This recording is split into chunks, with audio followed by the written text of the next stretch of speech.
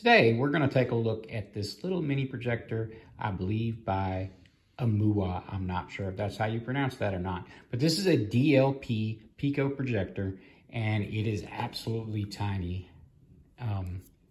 There's the remote, and I promise you, I am not a professional NBA player. I do not have gargantuan hands. It came shipped in this absolutely Apple quality worthy box, the way it was shipped and packaged. Those of you who have Apple product will know what I'm talking about. And I can definitely say I was extremely impressed with the packaging on this unit. Clearly at this size and the fact that it is packed with a battery, which will run it for about an hour and a half, which I have confirmed it will run for about an hour and a half, displaying video in lighter projection modes. To access the charging port, you'll pull this little rubber cover over the side. You'll also access your USB port and your HDMI port right there. To turn it on, you will simply flip the dust cover and then wait 5 seconds and it will automatically turn on. When you turn it on, it will immediately bring the fan up and it'll start to ramp down, at least when you have it on energy saver mode like I do in this current display situation. It is as bright as it will ever get in my studio. You can see even here, I'm not exactly dark. I have all of my overhead lights on. However, I generally don't use this for watching movies, but it is an option. This is projected to about a 40-inch screen right now, just on my art studio wall. It has a touch screen on the top so that all of your functions are accessible through the touch screen, and they are also accessible through the remote. It has mirroring, Miracast for Android, and screen mirroring for iOS. Screen mirroring for iOS is usually the way I use this most of the time. You just make sure you are on the same Wi-Fi network as your iOS device, and then it will pop up and you will be able to see it. The focus is an autofocus, so you would hit the focus button in the middle like this, and you can adjust your focus. See, I will make that a little blurry. So it's electronic focus. I said autofocus, but it's electronic, not automatic. And you can also have a focus button on the remote.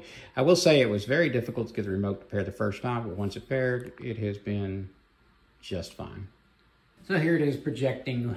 This is one of my videos I made for a tutorial. This is what I do for YouTube. And so this is one of my videos as I'm running this off of AirPlay. Now, people talk all the time about these projectors and they always are like, well, you can't stream Netflix from your phone and certain things. You cannot stream any copyrighted information across Miracast or AirPlay. So that would be the reason that happens, as the subject comes up all the time. However, you do have Netflix and YouTube built into the app in this projector. Now I'm going to turn the lights off and we'll see how much of a difference the appearance of this projected image is. Okay, now I'm streaming the same video with the overhead lights off, although it's still fairly bright in this room. As you can see, there's light coming in from the window and there's light coming in from around me, so it's just a slightly shade drawn, fairly dim room. Now, one of the issues with any of the DLP Pico projectors is going to be that you cannot adjust the color in the projector. So while you can adjust brightness and things like that, you are not able to adjust the color balance. So if you're not happy with the color, then you're kind of stuck with it unless you change the color balance of your source. But by and far, what I consider the ideal ticket, because of these lightweight and the fact that they will focus at a very small distance away from the surface, as you can see, I have this on just this articulating arm projecting down, and projecting down photos so that I can trace them for artwork. And these are absolutely for cookies and cake baking and artists. These are the ideal solution if you're looking to project and trace. They are limited to 480p, or this one is limited to 480p resolution. There are very, very, very few of these Pico projectors that are DLP that go above that. There are a few, but they're considerably more expensive, and I consider this a great buy. I have also the Vankyo Burger, which is no longer available widespread at least, and this is actually twice as bright in its highest setting. The downside is the fan does get pretty noisy if you display it at its highest brightness, but everything I displayed today was at power saver mode.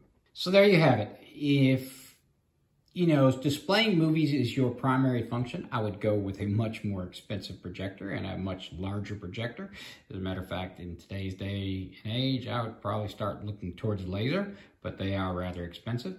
But if portability is very important to you and keeping that cost down, they're not a bad option for displaying movies and slide screens and things like that in a portable manner. However, the real ticket for these are for displaying artwork, so you can focus in really close, because you can actually project an image down, below 11 by 14. You can project up to a 3 foot by 4 foot image to project and trace your artwork.